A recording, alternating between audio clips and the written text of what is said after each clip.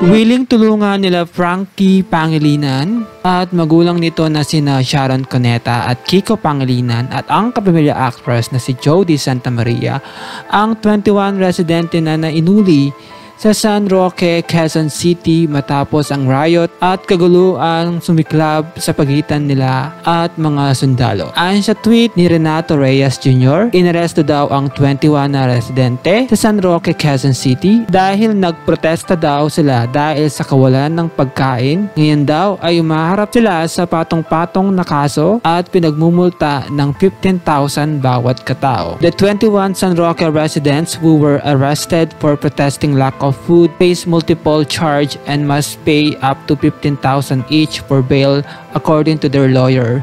Wala na nga silang makain, pagbabayaran pa ng 15,000 each.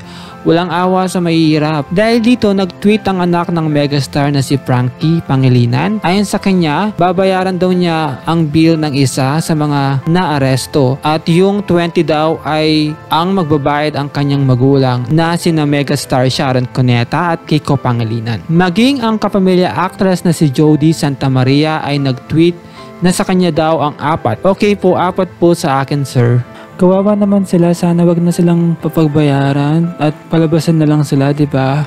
Kaya naman nila nagawa 'yon dahil wala silang makain, wala silang mapagkukunan ng hanap buhay, 'di ba? So pinaparating lang nila yung kanilang mga suliranin, 'di ba? Bilang tayo dapat tumulong, 'di ba? Tulungan na lang natin sila, 'di ba? 'Yun ang mas importante ngayon.